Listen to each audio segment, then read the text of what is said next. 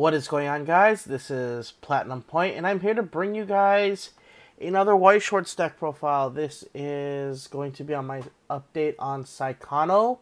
Sorry I didn't post anything for a while. I've been relatively busy. I decided to take a 3-week break in order to just kind of recover from work and just the hectic stuff with life thanks to the pandemic, so I didn't get a chance to really upload stuff. But yeah, this is Saekano. I did a lot of things about this deck changed over the past few weeks, actually past few months. For example, I managed to kind of foil out some the climaxes for the Megumin finisher, and I am actually testing out another one-step, which is the Edity one-step. The reason why is because of the climax combo, which is the climax, which is a shot trigger, which synergizes really well with the Edity not the Edity, the Megumin finisher, since it adds an additional instance of damage when you trigger it. So, and it's a precision on cancel burn, so it's actually really nice. So you get to not only proc the on cancel burn, but you also get to get the on reverse burn too with the Megumin, which is really nice. So I oriented this deck to be a more more aggressive build that focuses on gaining non-interactive pluses while still maintaining compression. It doesn't build as much stock as the gold bar build, but it does a decent job. So without further ado, let's get on to the deck. Starting with the 0-step. So we're playing 4 copies of the Izumi Runner. I managed to get 1 foil from it. It's kind of a staple in the deck. You need it. It pretty much is one of the best utility level zeros in the deck. Next, I play 4 copies of the Utaha bounce supporter. So what this does is when other characters declare an attack against plus 1,000, and one of my other game characters were to get front attacked, I can pay 1, put this into memory, and basically bounce it. So this allows me to avoid on reverse climax combos and also protect certain resources like the Izumi Runners, which is also a pay 1, put into memory, top 4 check. So this allows me to build resources as well as pay out stock that I trigger later in the previous turn. Continuing on with the Utaha lineup, I play 3 copies of the Utaha Riki. So this is an on-reverse Riki that is a pay 1, clock yourself, put this into memory, and then salvage your waiting room for any game trait character. So this is your main source of recursion at the 0-step, since we're not playing actually any brainstormers in this deck. We're not playing any brainstormers at the 0-step, so this is our way of recurring back resources. Next, we play 3 copies of the Early Childhood Edity, which is on play, give another character plus 2k, or actually just give a game character plus 2k, and then when it gets reversed, pay 1, discard, put this into memory, and search. So this is your main form of searching and hand fixing at the 0-step. So this allows you to basically pick out the pieces that you need and also help you build really decent boards. And then lastly, for the zeros, we play 2 copies of the Megumin from set 1. What this does is basically when it comes into play, you get to put a game character from your hand into clock and then top 3 check and add any card from the top 3 and then put the rest in waiting room. So this allows you to dig for events if you run it, but this mainly is here to dig for climaxes, since you need the shot trigger in order to get off your 1-step And you want to get that one step off pretty consistently as it mills through your deck and allows you to refresh faster. Speaking of one steps, I play 4 copies of the level 1 climax combo Edity, which combos with the shot trigger. So what she does is if I control another game character, it gains the ability on attack top 4 checks. So this is a Maguro. So this allows you to kind of just mill through your deck and get your whatever resources that you need from the top 4 check.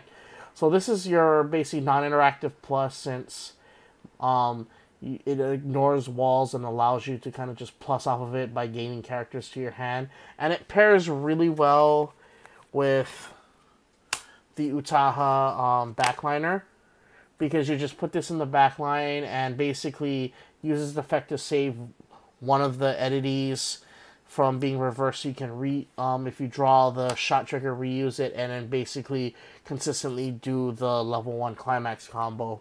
So this ensures that you're constantly looping that climax combo throughout the game. Sorry, something dropped.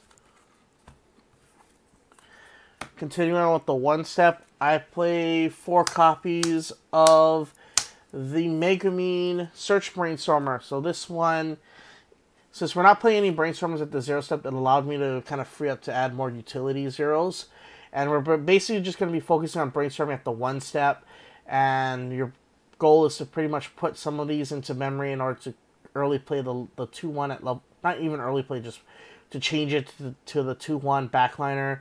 So this is your second source of memory climbing, since you're guaranteed to hit 4 memory easily if you do it right. And since we're not worried about having brainstorm, since this deck mills through itself very fast, you don't have to worry about it. And then lastly, for the 1 step, I play 2 copies of the Coin Flip Utaha promo from set 1.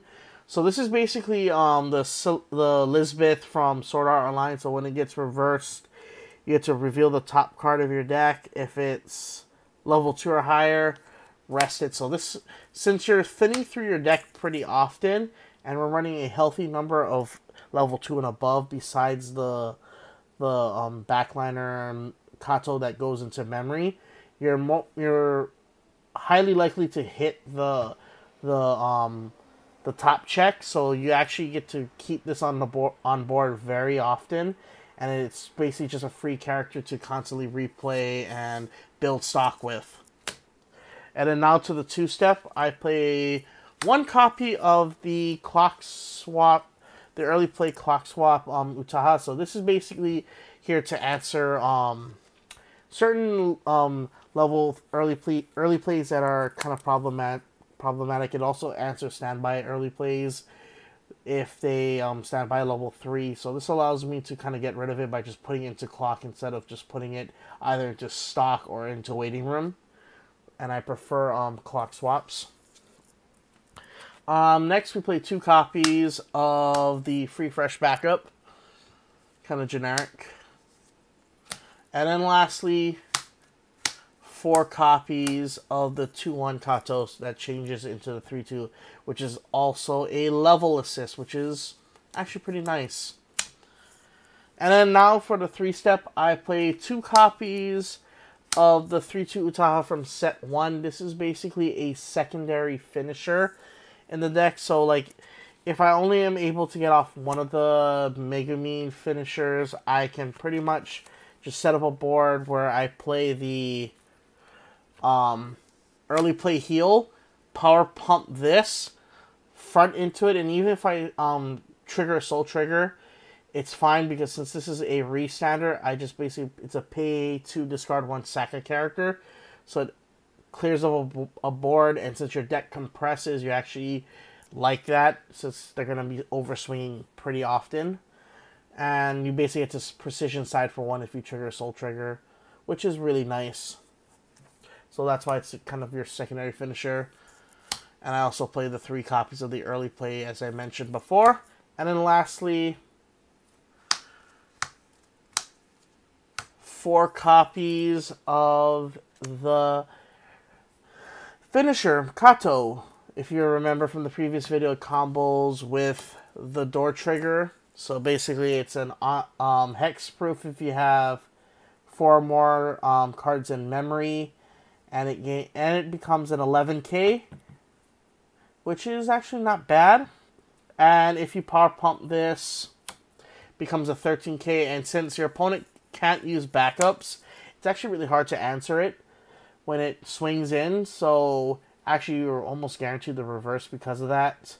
And it's a it pairs really well, like I said, with the shot trigger, because if you trigger the shot trigger, you basically have 3 instances of damage on top for just 1 attack, which is really nice.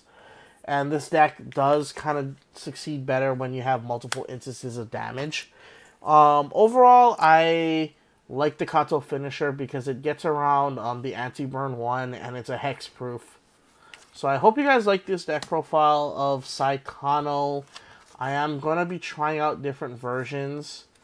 This deck is probably, this set is actually one of my favorite JP sets. And it's probably one of the only JP sets I would go into multiple versions if there's another Saekano set. I hope you guys like this deck profile. Don't forget to rate, comment, subscribe.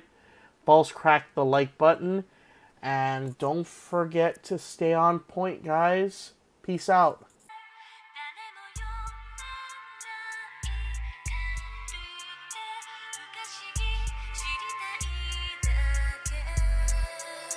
語る